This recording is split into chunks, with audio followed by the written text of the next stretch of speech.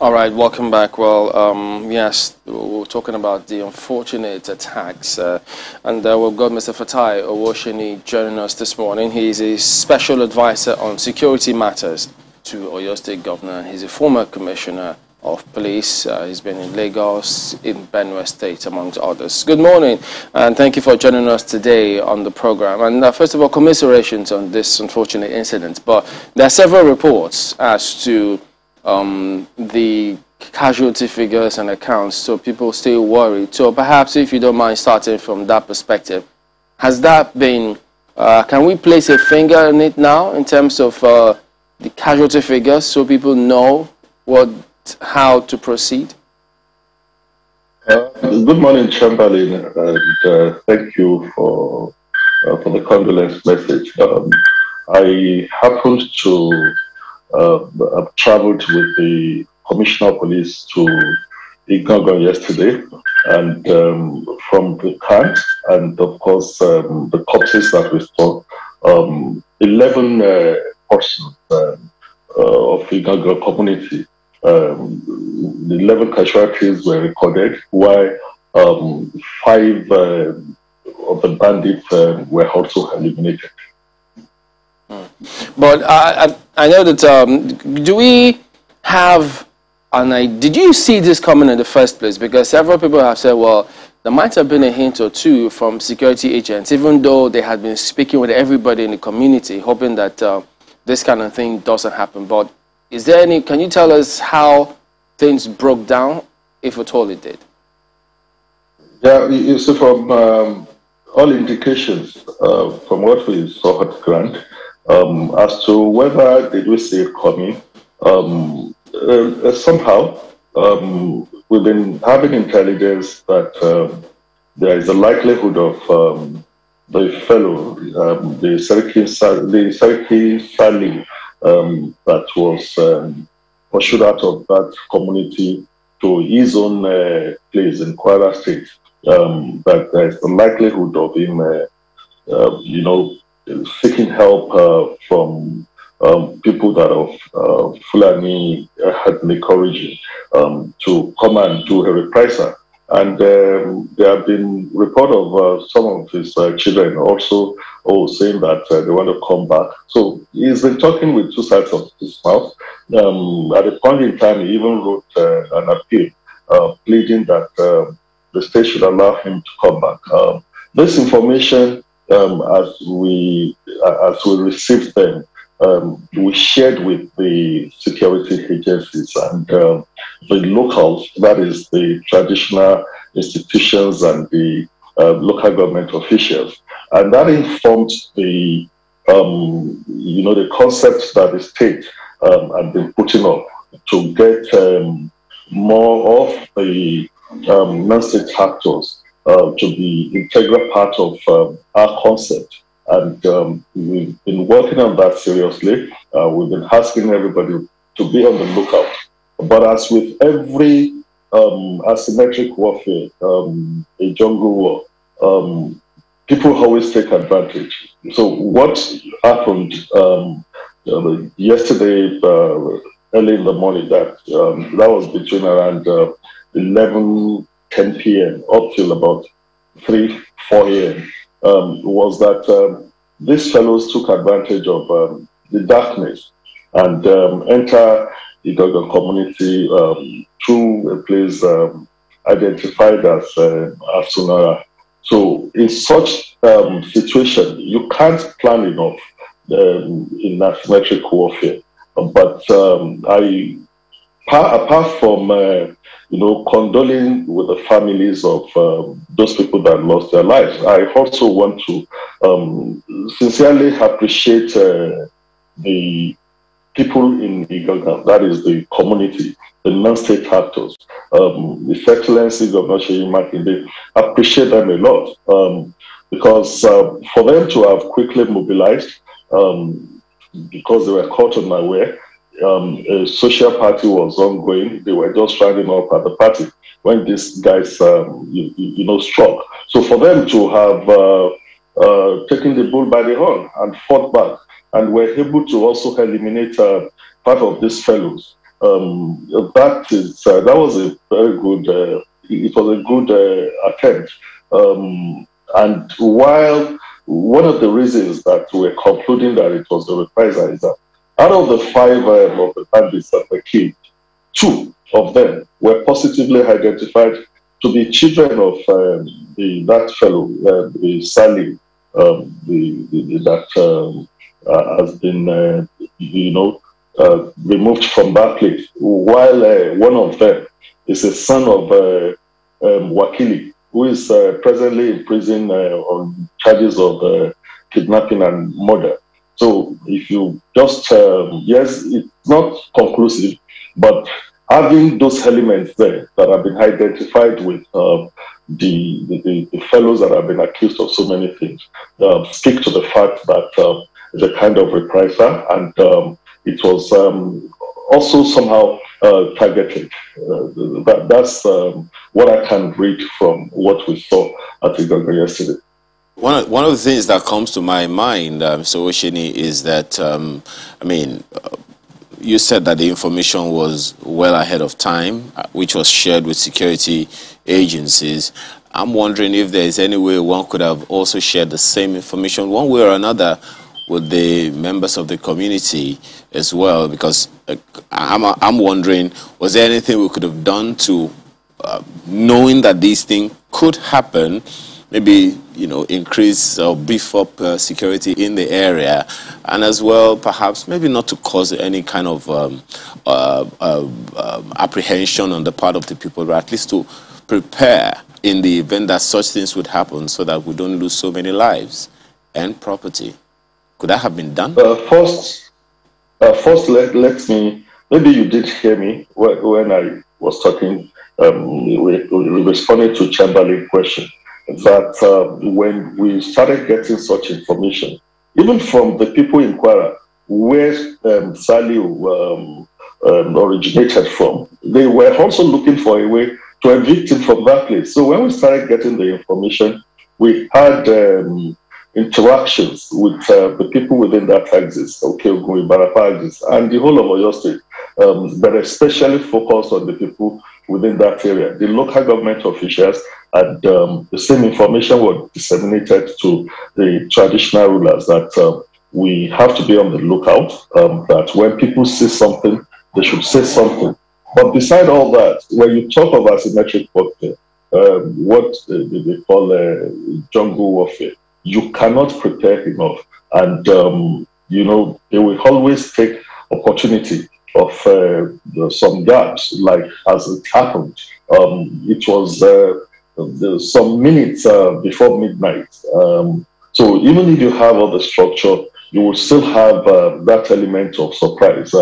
And of course, with the turn in a kind of joyous mood, like I said before, the party was ongoing through where they came in from, and somehow targeted as well. But I will still give it to very good people in Igangan, the non-state actors, the elders, and the youths there, for them to have come out boldly and, challenge that, somehow repel, pursue them, and were able to eliminate 5 of them. Oh, so that is to say that some kind of preparation was on ground, and what we just need to do in Oyo State, we've been emphasizing what we call integrated security architecture, integrated security concept. That is making the non-state actors integral part of our architecture, because there is a huge gap in terms of personnel strength of the conventional security people.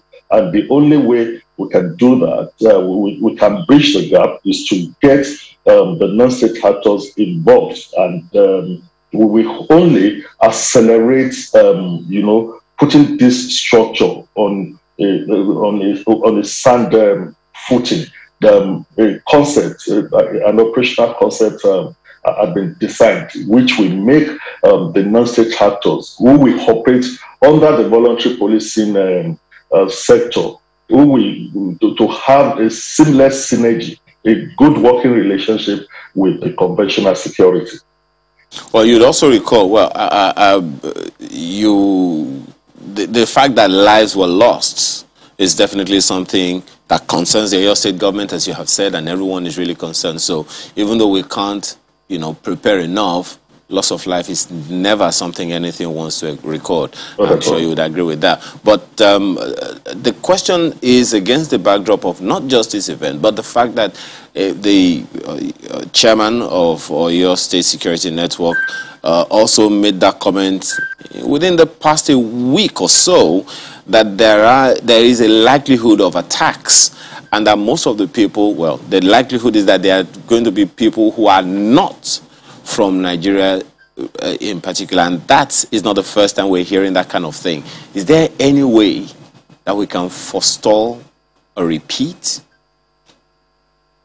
You see, when you talk of security, you can't have total 100% mark when it comes to security. And you mentioned the chairman of Amotekun on your state had come up with that.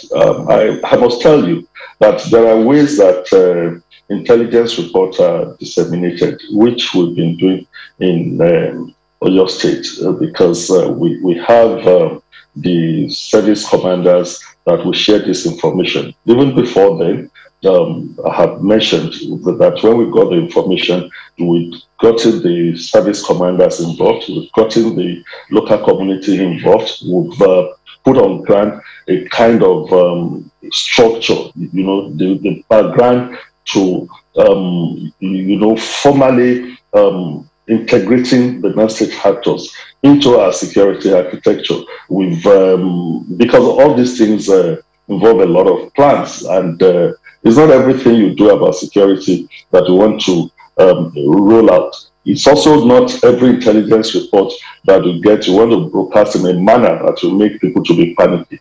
I can assure you that this, yes, from all indications, appear targeted, but you learn lessons from different things that happened. I will still repeat it.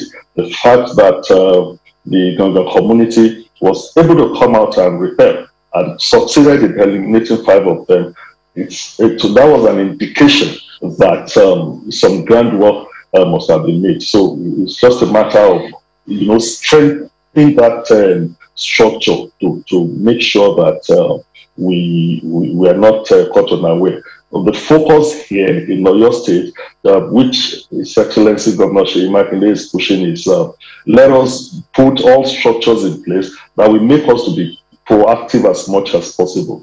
But no country in the world, nowhere in Nigeria, can you say you are winning asymmetric warfare 100%. There may be little gaps in there, but as it happens, you do a lesson learned. You know what are the things you've done that are best practices, and you see how you can improve on the gaps that you have. But I can assure you that we'll continue to improve on better structure, accelerate integrating strongly our non-state actors into the architecture that will work. At least 3 times now you have commended the people of Igangan for rising up to the occasion, as it were. And you've talked about collaboration. You just talked about that now. You say that this attack took place from about 11 p.m. to 3 a.m. the next day. That's about 4 hours. The question for me first is, where was the police, or according to you, conventional security agencies? Where were they during this 4-hour period? Look, everybody, yes, I was a policeman, but everybody thought, where were the police? If you listed very well, I've mentioned that there is a huge gap. How many policemen do you have in a place? That has this, because of the incident we've been having. We've been having reinforcement of the PMF. We've been having reinforcement of Amotekun and the Operation Boss, the state security outfit. So when you are faced with such situation, and of course in the night, limited operations are carried out. So the little support that it can give to the people there before reinforcement came, helped and assisted in getting the enemy side, the to get some of the enemy side eliminated. You cannot. If anybody says you can have 100 over 100 in security, please forget it. That is utopia. You know, my question is quite specific. Between that 11 p.m. and 3 a.m. window, did reinforcement from the police come? Yes.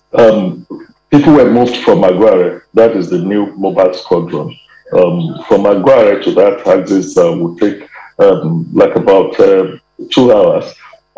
They had some on ground before. What we have to recognize is that there is huge deficit when you talk of strength of the police. Even when you talk of the weapon with which they will operate, and night operations, as far as the rule of engagement is concerned, is somehow always limited. That is the professional view. Where investigations and talks around this attack could happen without referring to what happened in January, the episode with the Seriki Fulani, which you also referenced, and all that. And you say that people identified some of the attackers as sons of either the Seriki or Wakili. The question is, what happened then? How was it resolved, or was it ever resolved, really? Because if this is a reprisal, then it clearly points to the fact that the episode we saw there was not quite resolved. I won't understand fully what you mean by resolved. When I was talking, I mentioned that Wakili is still awaiting trial, is in prison custody with 2 of the other suspects on charges of murder and kidnapping. The other fellow who fled from that place has been, moving from one location to the other, and the investigation is still ongoing on that. And you can be sure that whichever way, people will be brought to justice. So I know quite well that the police, especially, that is charged with that responsibility, they are doing their work, and hopefully at the right time, the long hand of justice we will catch up with that fellow. But the other fellow is on remand in the correctional service. Of responses to this attack, we've also had some from the opposition party in Oyo State. And let me just take something from what they said. In fact, for them, they're solely blaming the governor for this lapse, which they realize. And they ask that for how long should Governor Seyi Makinde continue passing the buck, rather. And the question they ask is, what is the essence of the monthly security vote which the governor collects if it could not be channeled towards securing the lives and property of the residents and indigene of Oyo State? Now, this is the view of the opposition party in the state. How do you respond to that? Well, I don't want to join in any political discussion. It is unfortunate, and that is the bane in this country. I want to know what the political class who, politicize, ethnicize everything security. It's a sad thing for us in the country to put issues around, political thing. Before this incident happened, Igangan had been, a little bit calm for some months before we had this. And, I'll leave politics to politicians to talk. If that is what their reaction is going to be, let's wait and see if this country is going to consume all of us. Anything security should not be, put in ethnic coloration, political coloration, or religious coloration. Security is for all, and whatever. But I don't want to get involved in all those political. I don't want to use certain languages. All what I know is that your state, every effort has been made to ensure that people are well secured, that we improve on everything we are doing. And everything also still boils down to how do you really, do a quick fix of the huge gap in strength, huge gap in infrastructure. I'm talking professionally now. How many policemen do you have in all the places? Even where you have the policemen, including the military, where are the weapons for them to work? And that is why we're having all this collapse. So is that supposed to be politicized? So I hope that the political elite will realize that and they will not, put things in political perspective. I know the governors that in the Southwest have spoken, saying that this is callous, this is premeditated, and that they will do what they can within the law to protect their citizens. But does this, for you, do you think it further damages the confidence that people have in the police to do their job when they can or when they have to? Somebody, you know my position when it comes to discussing police. I'm passionate about the police. That's an institution where I sat for 35 years. We must sit down in Nigeria and, decide whether we are ready to have a police. We are not ready to have a police in Nigeria. Take that place as an example. The divisional police headquarters is located at Ayike. Ayike to Igangan is like about 15-20 minutes drive with a vast land. And you want a DPO to police that place with 30,000 naira in 3 months. Who has bought weapons for the police over the years? Who has recruited people into the police for so many years? So the police is a victim of bad governance in this country. The police is a victim of the political elite. People will come and talk of answers and all those things. You create an institution and you continue to decimate that institution. This is not the police that some of us joined. So the guys are just struggling. The police are miracle workers. So everything that is said about the police is about all of us. A nation will have a police that it deserves. So we are not ready to have a police in Nigeria. You would say that police is bad. You continue to decimate, you continue to create all sort of proliferate security agencies. And you will do a joint task force. You will fund a joint task force more than a whole institution. You will create fractions out of the police. You will fund them more than the whole institution. Please, a person like me, when I talk to the police, it would invoke a kind of passion. The country is not ready to have a police. The country don't want the police to perform. Nigeria is the most difficult country to police. So that is it.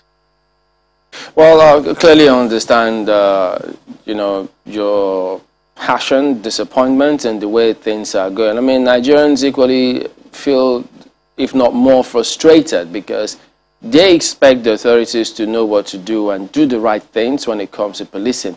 But it appears as though some people may be benefiting from the current structure, hence reasons why they don't see why they should do something about it. But just give us a moment. There's some other areas that we just need to clarify because we need to talk about solutions in terms of what to do, preventing this from happening again. But that will be when we return in a moment. Don't go away.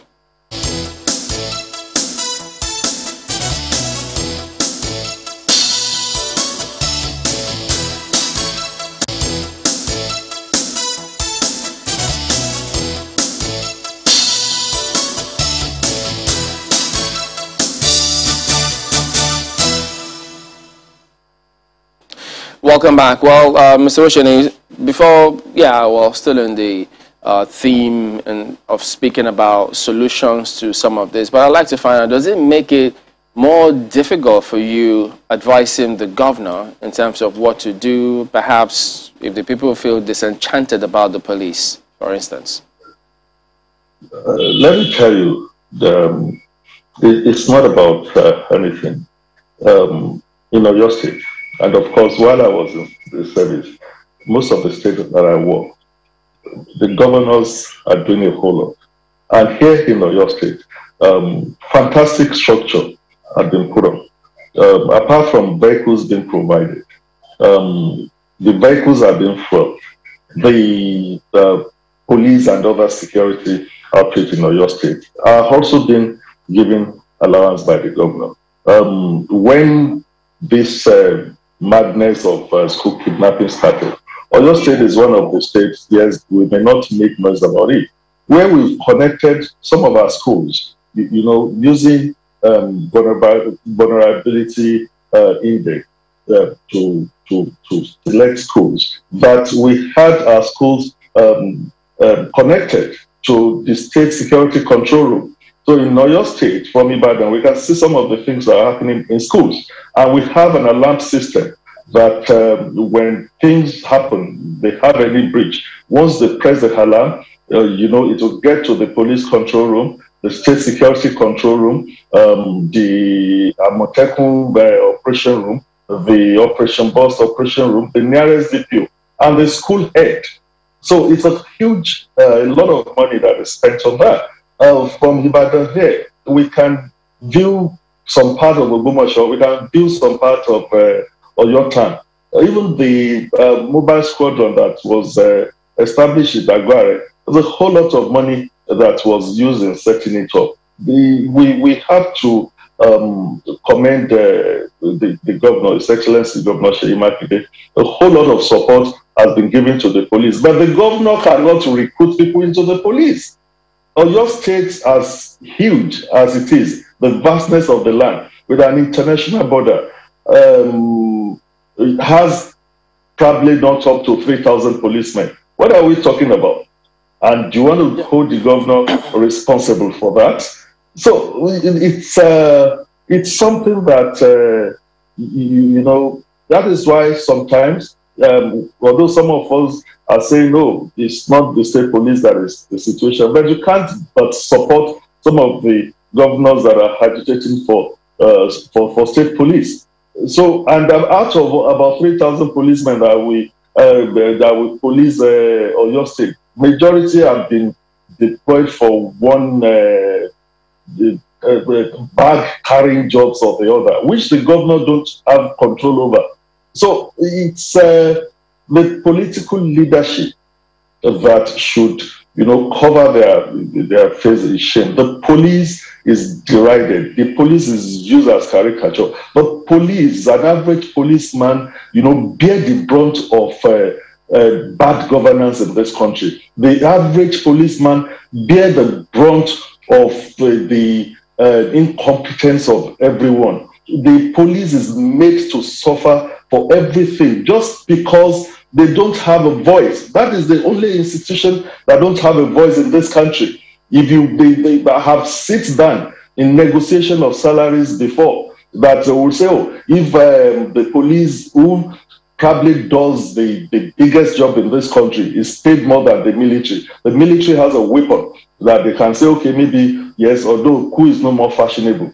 The other arms of the public service, be it doctors, whatever, they can go on strike. It's only in the police that I cannot say Fatai and Chamberlain were complaining about something. That is mutiny. If you oppress a body that without which nothing can happen, what are you going to have? Because it's so sad and unfortunate that at every point in time, everybody will be talking of police. People are talking of NSAS. We are fooling ourselves. It's not about NSAS. It's ends to bad governance. The police reflect the political leadership. The police reflect what the country is all about. So if you deride the police, you are deriding yourself, for God's sake. So I have talked about it, and it evokes passion in me. You cannot just oppress people. I mentioned something. Even as Commissioner of Police in Lagos State, I mentioned it that an average DPO is giving 30,000 naira quarterly to police this area. Where Channels is located is policed by Magodo Police Station. Imagine from Magodo to your office, and you are giving that person 30,000 naira quarterly. The money for the first quarter may not be paid until the third quarter. And you continue to decimate that institution and fund, you know, the infinitesimal units you are creating out of that institution, more than the whole institution. Where were people in those days, the glorious days of the police? Even as of the early 80s, when we joined the police, we met a good police. You have rank and files now that are supposed to be given 2 pairs of uniform in a year. Those fellows have to go and buy from their salary. The average policeman, constable, the salary you give him is not even enough for him to commute from his house to the police station where he works. We see police and our political leaders, even at the National Assembly, they will deride the police that they are stinking. Why would they not stink, for God's sake? You are a policeman is coming from Ota to come and work in Ikeja every day. So because the salary is not enough for him to commute, when he leaves his family in Ota, at Ota on Sunday, he will tell Madam, oh, I'll come back on Saturday. The police station where he works, it's not as if there is accommodation there. So every morning he wakes up, he looks for sachet water or one dirty water to clean his face, wear the same uniform. So you have already, you know, made the guy not to have any sense of dignity. It's not his making, and you are holding him responsible for everything. You cannot bring policemen from some of the civilized countries here. What will kill them is depression. I've cited an example in Benue State. Despite all the supports that the governors are giving us, you go to some places, you will put them where you will not even put your dog. You will put them where there is no governance at all. Yes, they've been talking of, we shouldn't be talking of ungoverned spaces. It's only the police you leave at the middle of nowhere. Who does that? All the other institutions that they create, is there any of those institutions that do that? Who is on the road in the night? For God's sake, we should pity the police. They are miracle workers. Yeah, but at that, passing all these blames on the police. Yeah, I get your point. You know, additionally, there will be many who will be asking questions as to what happens to DSS intelligence. Are they up to it? Did they share intelligence? What's happening to the military part as well? Did they have any hints that this was going to happen? You know, all of that. But I know that this next one, you know, may be up to the governor. But already, when this happened, the immediate thoughts that some people have is, well, since they came with about, what, 20, 50 bikes, who knows? The state may have to do something about commercial motorcycles. Is that going to be? Do we expect any decision on that? No one has been able to say this is the exact number of people that entered Igangan. No one. I get that point, but I'm asking, since they came with motorcycles, what happens? Do the people expect the government to make a decision on that? For this, for the incident that happened, no one in Igangan told us that they came in bikes. Oh. They only said that they used the bush paths to enter. Then when you talk of bikes, a whole lot of people have been talking of why has the state not ban Okada operation or whatever. And good enough, our governor will say, oh, everything we do in Oyo State, we want it to be logical. We want to think through it. We want it to be scientific. If there is no demand, there will not be supply. You understand. If you don't organize your transportation system very well to get alternative for people, you cannot just wake up. And you have to remember that some of the people that ride these motorcycles, some of them are graduates. Because of limited opportunity, they take that as a business. Have you provided alternative jobs for them? So don't let us, some of the things that we theorize about in this country, may God help us. We are, you know, it's like we are moving towards, I don't know what to call it. Everybody will say, oh, ban bikes. But the state is saying, look, you can organize them. There are some countries, go to Beijing, they have an Okada link that they perform. Here, the state is embarking on capturing them biometrically so that you can link an average Okada man to a family. You also educate them on how not to be bad. While I was in Lagos, in Apapa, I was using some of the back riders to check bank robberies because the armed robbers don't know that I have some of those Okada riders who are stationed around by the banks. When people come out of the bank, the ones that you follow to go and snatch money from them. It's not just about saying, oh, ban this, ban that, when you have not provided alternatives. Alternatives in terms of job, alternatives in terms of transportation. So what are we talking about? Everything that is done in Oyo State is done based on logic, science, and of course, looking through it to see what benefit do you take. Do you initiate a policy to cause multiple, some other multiple incidents? So you don't want to do that, and it's not just about opposition says, "Oh, why are they not banned back or whatever." Well, So stop I was patronizing them. Yeah, I actually did say if the people should expect a decision on motorcycles, not necessarily banning it, because there are several other things that can be done about it. For instance, I mean, we know that they're not, I mean, no, the law clearly says they can't apply. Yeah. Let me tell you this. Even in Lagos, when we said, oh, don't fly certain routes, some people will be going to the airport or go against traffic, and they'll be held in traffic. And the next thing they are looking for is a bike rider. So when you ban them, people will still operate underneath. Some people said, okay, restrict the time of operation. His Excellency just about a week ago in the media chat said that people said, oh, stop Okada operation between maybe from 8 p.m. or whatever. And he took himself to certain locations in Ibadan and now counted the number of Okada operating within that hour. You find out that at that hour is even a limited number of them that operate. Where you have a good structure put in place, enforcement and everything, you say you ban them now, you are creating opportunity for corruption for some people. Because if you're banning, you must also have a record. How many do you prosecute? And we are also talking of a country where things don't work together. The criminal justice administration, how many people are going to take to court when even the courts are not sitting? How many people can the correctional facilities take if they cannot pay their fine? So when we talk of all this, that is why His Excellency Governor Seyi Makinde will always say, anything you want to do, everything you want to do, make it logical.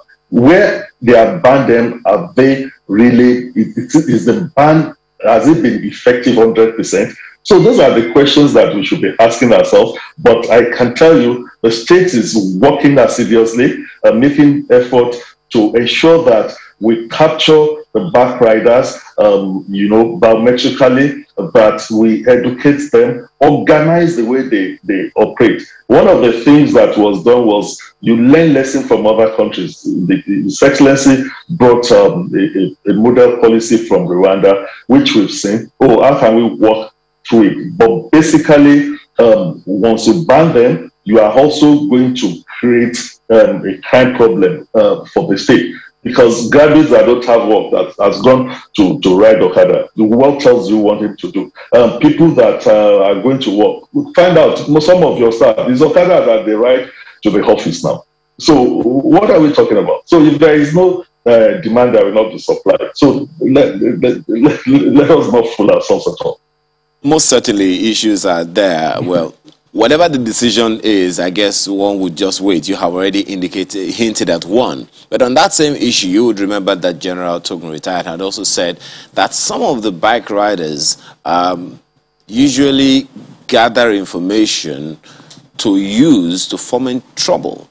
He said they use the bikes to study the topography, get information, and all of that in order to foment some of these troubles. I want to believe that that is also part of the consideration. So while waiting for government to do the needful that you have hinted at, what do we do in the interim to ensure that these things do not get out of hand with some of the Okada riders who sometimes use it to foment trouble? What we need to do, apart from getting alternatives, is to have, institutions that are sound, enforcement institutions, starting from the police, the federal road safety, and some of the state-created traffic management agencies. When you have strong institutions, and of course, you go to the judiciary as well. When you have strong institutions, you'll be able to enforce. I can take a bet on it. Maybe just one or two other countries will probably be at par with Nigeria when it comes to enforcement. Even the elite, some of us that speak a whole lot of grammar, we are the people. Look at the most of the GRAs. They have cooks, they have maids, they have gardeners that are coming to work. It's the big men that are saying ban Okadas, that their cooks are coming to work and they will ride Okada to work. So they are the same people that will say ban them. They are the same people that will come and say, oh, how will my cook come to work and all those things. The ones you think through it, like the governor of Oyo State is doing now, I've mentioned that before, that we are working strongly to make sure that we organize that system in a manner that will not, that they will not use them for purposes that are criminal in nature. Well, Mr. Owoseni, pardon me, let's try to wind down on this. So we have a town that has just been attacked. People were killed. I believe a lot of people are still mourning strongly right now. It's still fresh in their memories. And a lot of thoughts, a lot of conversations, some of them you may have heard, regarding what to do next, how to ensure this doesn't happen again. Some are talking about self-help. I know the governor has spoken about that and tried to tell people to keep it calm. But you know these things are out there because people think, why would this happen? We don't deserve to go through this, especially also because they sense that it might happen again. So what would be closure for these people and how soon will they be able to get closure? We don't deserve to even lose one life to insecurity in Oyo State or in any part of the country. It is also utopian to say that you have a crime-free society. With all sense of modesty, Oyo State still remains one of the states that is relatively peaceful when you compare the state with some other countries, even with states in the southwest. So, like I mentioned before, when things happen like this, you sit down, re-strategize. And of course, the focus of the state with the security task force and the war room that was created by the Executive Council, which His Excellency Governor Seyi Makinde chaired, is to ensure that we do a robust work on proactive measures. We don't want to be reactive. We are doing it. What has happened in Igangan would also, spur us to more action to accelerate what we are doing. As I talked to you, the structure has been put in place on how to get the non-state actors fully integrated in our security architecture. Oyo State is probably one of the first states that says our architecture is now changed to integrated security concept, where the non-state actors are made to work closely in support of the conventional security without any rancor, because that has always been the problem. To also make the non-state actors to work together, because the non-state actors are not working together. To get our traditional rulers involved for a very long time. Traditional rulers in Oyo State have not met together. But we had it just recently, and it is for the purpose of security. And because our traditional fathers also recognize that security is very important, they dropped all whatever misgivings they've been having. For almost 5, 6, 8 years, no governor had called traditional rulers together in Oyo State. And His Excellency Governor Seyi Makinde has done that for the purpose of security.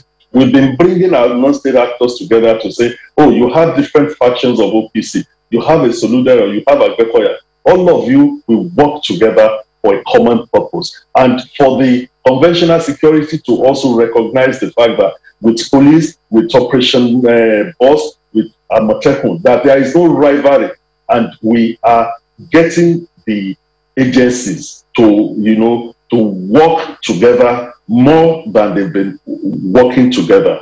And I believe that, yes, I don't want to sound somehow.